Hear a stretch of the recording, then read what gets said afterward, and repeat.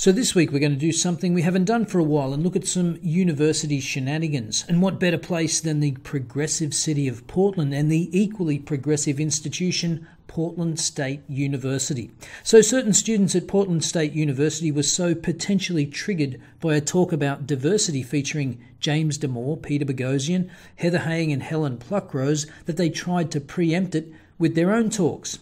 So the initial talk, sponsored by Freethinkers of PSU, featuring Damore and co, titled "We Need to Talk About Diversity," was scheduled for February 17th from 6 to 7:30 p.m. In response, a coalition of groups from Portland State University, including the Associated Students of PSU, the School of Gender, Race and Nations, the Cultural Resource Centres, the Office of Academic Affairs, World Literature and Languages, Disability Resource Centre, Women in STEM Student Group, and PSU's chapter of the American Association of University Professors, put on 3 events from the 15th to the 17th of February, the last one at the same time as the Damore event. The first is Thursday the 15th, titled "The True Story of Women in STEM," in which 3 women challenge misogynistic notions embedded in the discourse of their fields. The second is Friday, "What Does Diversity Mean at PSU?" It features an intentionally diverse group of students and faculty talking about diversity in academia and the workplace. The third event is a block party from 4 to 7 p.m, covering the same time as the Freethinkers event. So I guess this is a more subtle tactic than no platforming. Instead of getting events cancelled or shut down, we just try to divert you to another event or confuse the events. Now, the event did go ahead, and from the footage I've seen, they did get a good attendance, but there were some special people there trying to interrupt proceedings. This footage comes from the Q&A session afterwards. I haven't actually seen any footage of the initial talk, and the audio of this Q&A has a few problems, and that might be because of this incident. Portland State University hosted a panel tonight to talk about diversity in the workplace, and one of the speakers didn't get a warm welcome.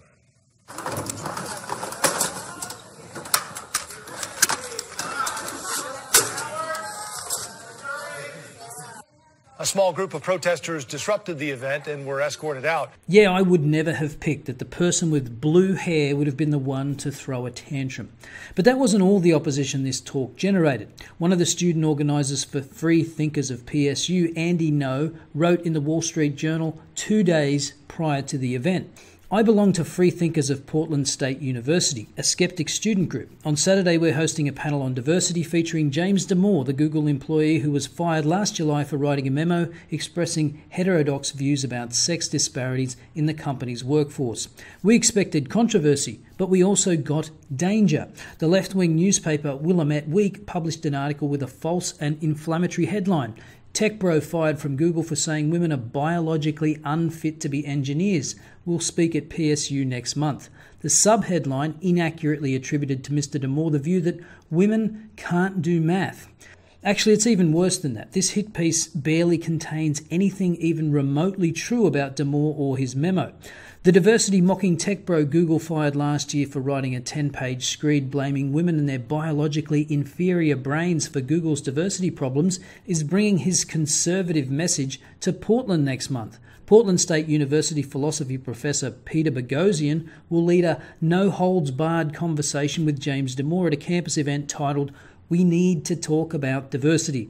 The professor will evidently ask Damore inventive questions like, are differences in distributions of traits between men and women socially constructed? And is diversity an intrinsic good? Anyone who paid attention to the fallout after Damore published his pop psychology takedown of women engineers already knows what his likely answers will be.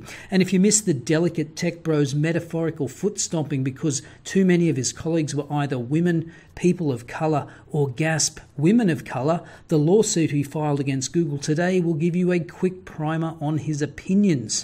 Now, I have no idea about the circulation of this rag. They do have 177,000 Twitter followers, but the only explanation for such a demonstrably false caricature of Damore's memo is either the author hasn't read it or is just clearly dishonest.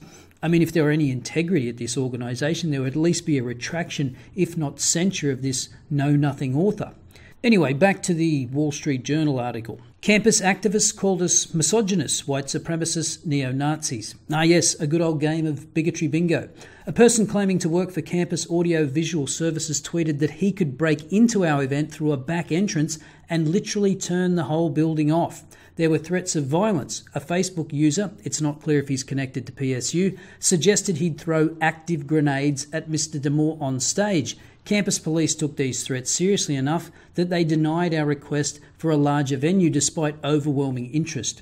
PDX Women in Tech, a local activist group, proclaimed itself disheartened and appalled that we were engaging in discourse without an opposing viewpoint. If they'd asked us, they'd have known we invited every tenured and tenure-track professor from the Women's Studies Department and were rebuffed. Surprise, surprise. Meantime, the administration and student government have organised 3 counter-events to challenge the notion that women do not generate ideas, something Mr. D'Amour has never claimed.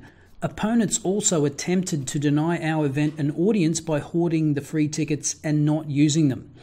Now, later in the article, no notes. Last year, we invited the American Enterprise Institute's Christina Hoff Sommers, YouTube host Dave Rubin, and PSU philosophy professor Peter Boghossian to speak about open inquiry and free speech on campus. The local Antifa gang incited dozens of students and other activists to disrupt our event, which they described as a fascist safe space. The event went off with only minimal disruption thanks to a heavy presence of campus police, bodyguards, and private security. Freethinkers of Portland State find ourselves confronted with a new secular religion called intersectionality.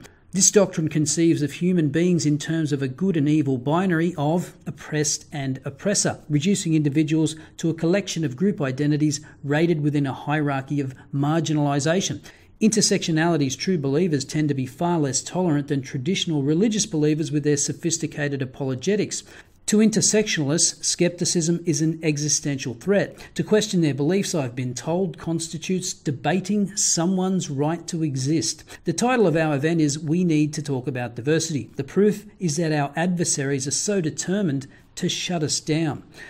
Well, it looks like Antifa and the easily offended at PSU will have their hands full again in March because Brett Weinstein, Christina Hoff Sommers and Peter Boghossian will be returning to PSU, and the title of that event will be called Victims, Victims Everywhere, Trigger Warning, Safe Spaces and Academic Freedoms. The event poster says the trio will discuss the future of free speech in academia, followed by a Q&A. The event is being hosted by the College Republicans and Turning Point USA. So if you're at PSU on March 5th, perhaps you'll be able to listen to and partake in an adult discussion about academic censorship. That is, of course, provided it's not sabotaged by some mentally disturbed blue-haired freak.